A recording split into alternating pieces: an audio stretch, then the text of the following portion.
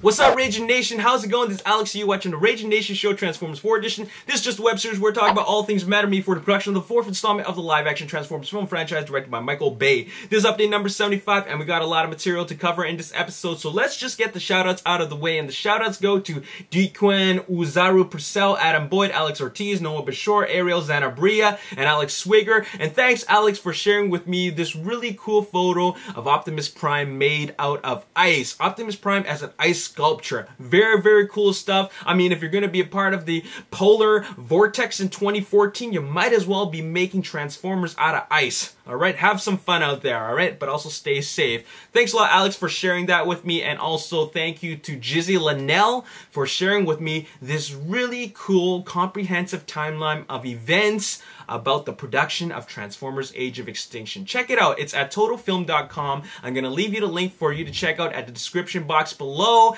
and you got to check it out because it covers every single major event that took place since the announcement of the movie all the way to post-production, from announcing the title to announcing the cast to the filming in Detroit, Chicago, Hong Kong, China, and also the reveal of the Autobot characters and all that stuff. So very, very cool stuff. Be sure to check out the link. It's on the description box below. Alright, so now let's talk about what happened at CES 2014. If you don't already know, Michael Bay was doing a presentation on the Samsung 105-inch curved Ultra HD 4K TV. Now, it didn't go exactly as planned. If you want to know what happened in the presentation, check out my commentary on my other channel, youtube.com/RaginRonaReview, and you can know what happened. But I'm not here to talk about that. I'm here to talk about the fact that Michael Bay has some exclusive footage that's going to be making the rounds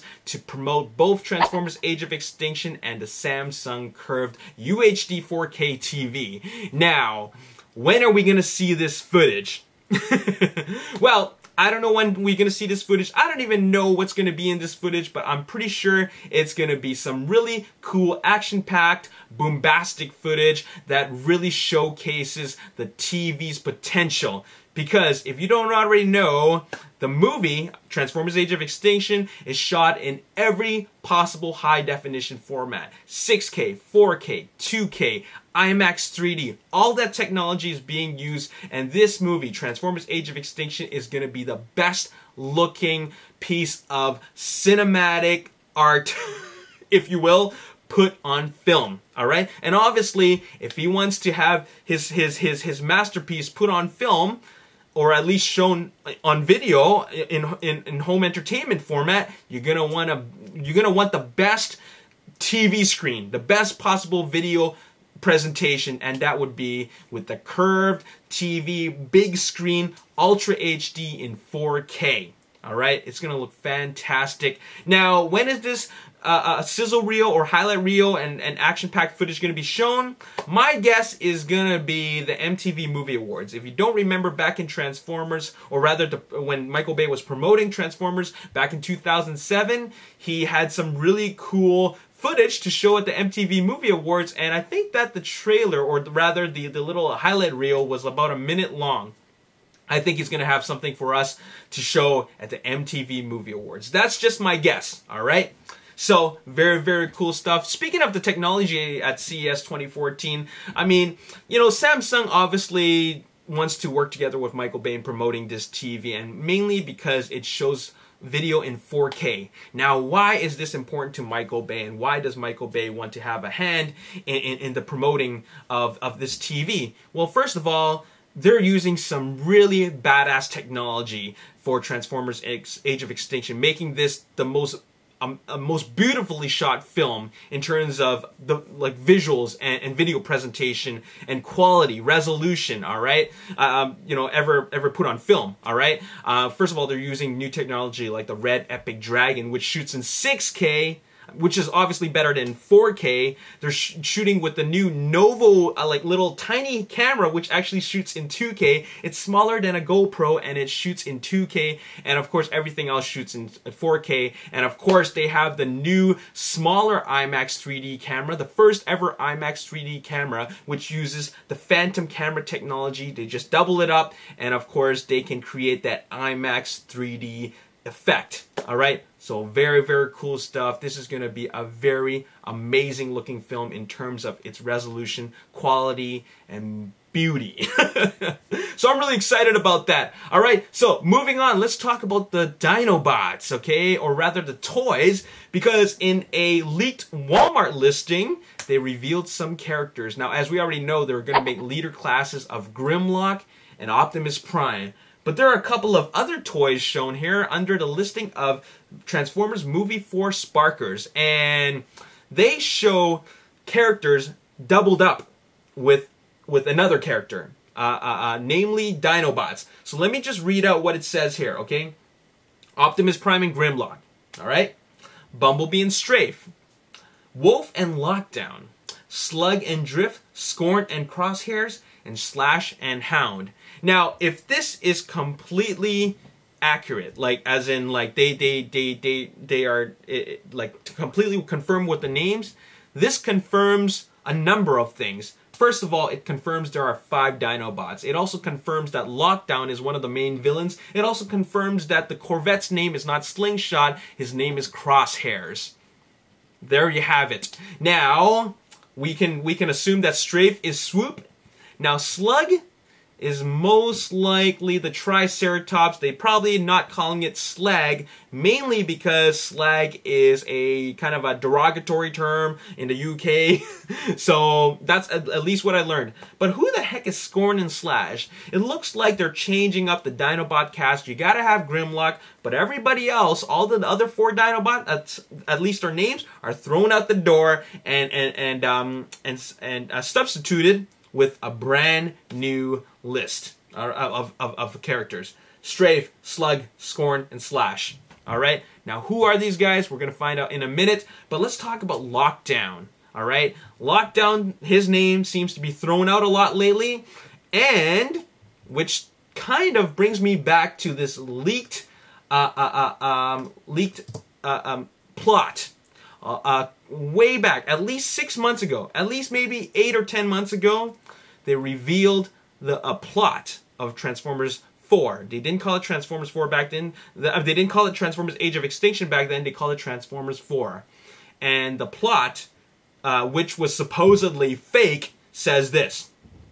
One of the villains of the film will be a character named Lockdown, who has a ship full of decommissioned Transformers, including the Dinobots, which are somehow brought back to life by a captured Optimus Prime. Prime is joined by returning Autobot Bumblebee, and at one point both characters and potentially others will ride the Dinobots into battle in Hong Kong, which fits well within the announcement that the film would film partially in China, with Prime on Grimlock and Bumblebee on a Pteranodon, presumably Swoop.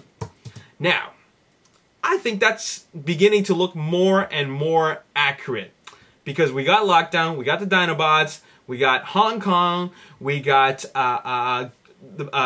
Optimus riding on Grimlock, we got Bumblebee riding on Strafe, and then we have the listing of Dinobot Sparkers, which pairs up a Dinobot with an Autobot. So, I'm pretty sure that that little story synopsis is quite accurate.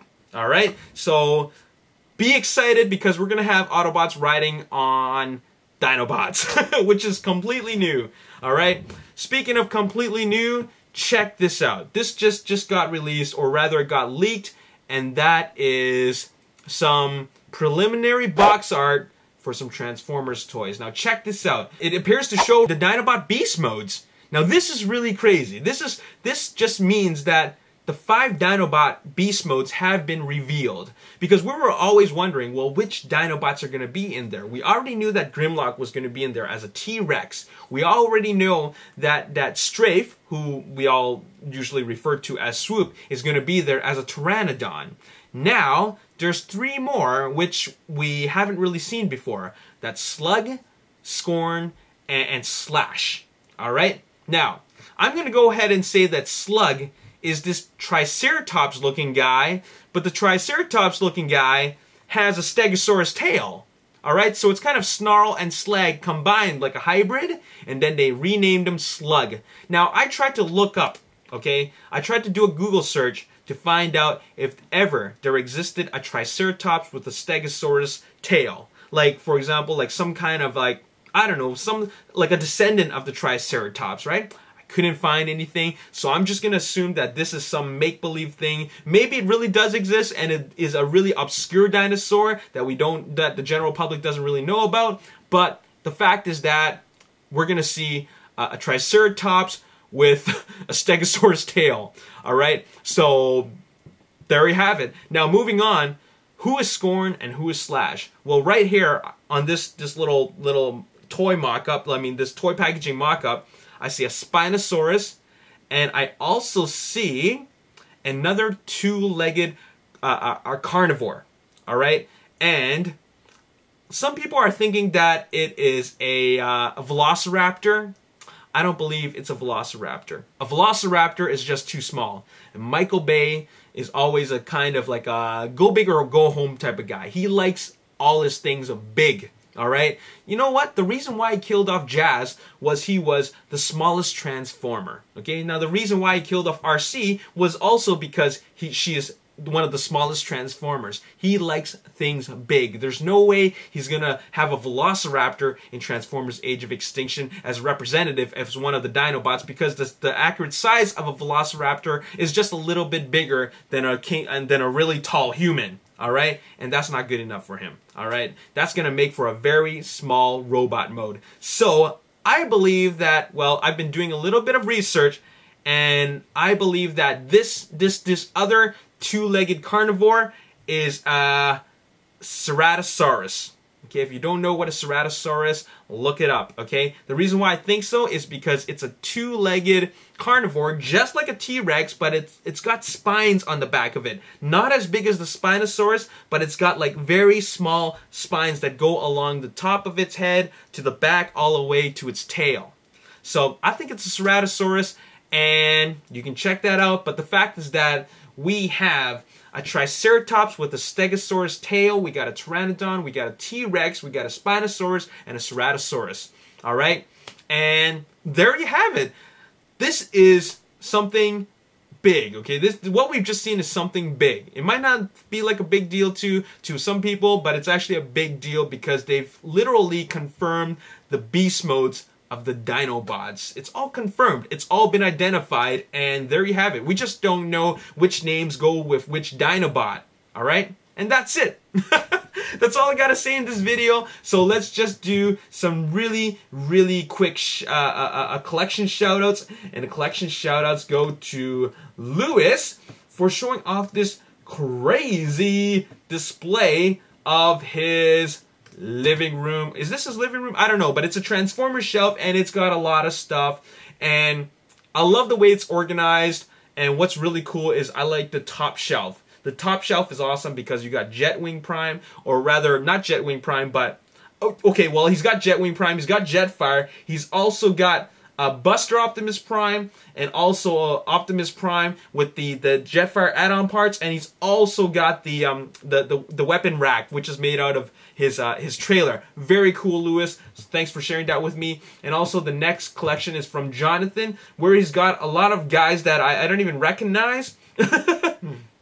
I don't know who a lot of these guys are, but it's still a very cool collection. I recognize Ultra Magnus and Sentinel Prime and Wheeljack and Smokescreen. Alright, finally, the last collection is from Matthew, and it's his closet. Once you open his closet, it's got freaking like his collection, and it's got everything from G1 to Generations, Fall of Cybertron to Prime, and I love the way the top shelf is organized. It looks like there's a whole bunch of leader classes on the top shelf, and then it's all in his closet. It's a small walk-in closet, and once you go in, you are pretty much in Transformers heaven. Alright, so very cool stuff, great organization, and thanks for sharing me everything, all your photos. Alright, thanks guys, Lewis, Jonathan, and Matthew, and there you have it. That's all I gotta say in this video. Now, I just want to ask you guys, who do you think the 3 Dinobots are that I'm not sure are completely identified. I mean, we got Slug, who I'm pretty sure is the Triceratops, but who is Slash and Scorn?